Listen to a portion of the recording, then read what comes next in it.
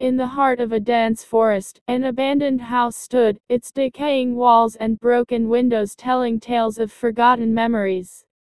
The moon cast an eerie glow upon the desolate structure, as if warning all creatures to stay away.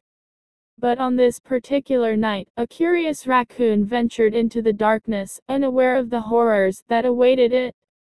As the raccoon cautiously entered the house, its tiny paws echoed through the empty halls. The air was heavy with the scent of decay, and the silence was broken only by the sound of its own heartbeat. Little did the raccoon know, it was not alone.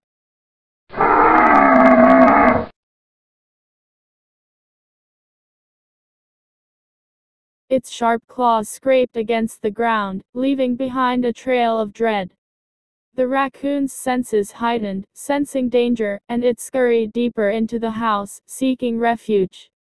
The raccoon found itself at a crossroads, torn between the upstairs and the basement. The stairs creaked ominously as it ascended, leading it to a room filled with dusty furniture and forgotten memories. The raccoon's heart pounded in its chest as it hid beneath a moth-eaten armchair, hoping to remain unseen.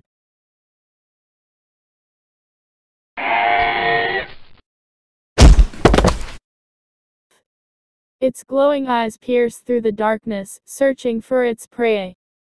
The raccoon trembled, feeling the weight of the dinosaur's presence just beyond the walls. Time seemed to stand still as the raccoon contemplated its next move.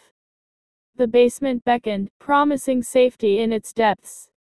With a final surge of courage, the raccoon scurried down the stairs, its tiny paws echoing through the empty space. The basement was a labyrinth of shadows, its corners shrouded in darkness. The raccoon huddled in a corner, its heart pounding in its chest.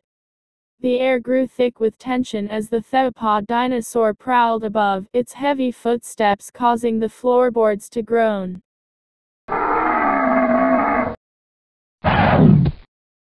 Minutes turned into hours as the raccoon remained hidden, its fear consuming every fiber of its being. The house seemed to come alive with the whispers of forgotten souls, their presence haunting the raccoon's every thought. Finally, as dawn broke and the first rays of sunlight pierced through the broken windows, the theropod dinosaur retreated into the depths of the forest. The raccoon cautiously emerged from its hiding place, its body trembling with exhaustion and relief. As it made its way back into the forest, the raccoon couldn't help but glance back at the abandoned house. It knew that it had narrowly escaped a fate worse than death.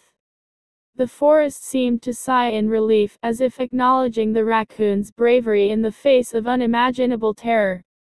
From that day forward, the raccoon never ventured near the abandoned house again.